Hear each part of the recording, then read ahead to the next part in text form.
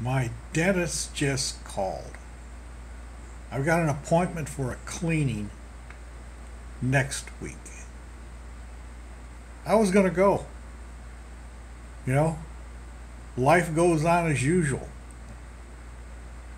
Supposedly, I need that cleaning. It's good for my health. So I was going to go. But the dentist called and said, "We're canceling your appointment because we're only taking emergency cases." And I was talking to the receptionist who gave me this news. And I says, "Okay, well, give me another appointment." So she gave me an appointment for a month away. Let's see if they cancel that one. But while I was telling her, I said, "I hope everybody at the dentist's office is safe."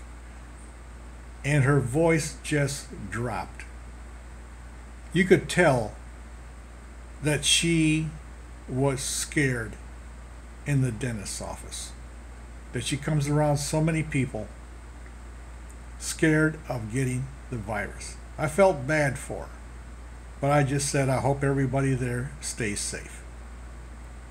So anyways, that's it. Now the dentist doesn't want me. And they give me a new appointment. So I said, let me check my calendar. I said, wait a minute. I'm not going anywhere. Just give me a date.